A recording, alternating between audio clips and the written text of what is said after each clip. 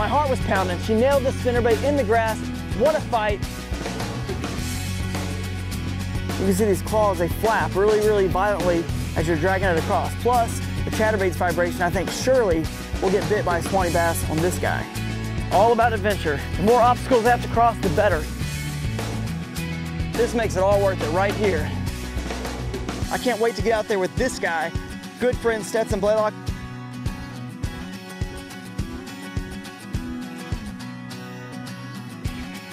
Where do we want to focus our conservation efforts? Because that's important.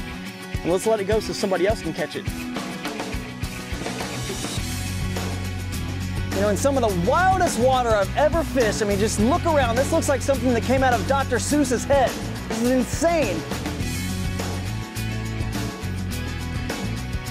Well, the Z-Man streak strikes again. You get it while it's been down. It's a good one, too. Yeah, that's a good fish. Oh, wow. Look how beautiful this fish is. Oh, shoot. Look at that thing.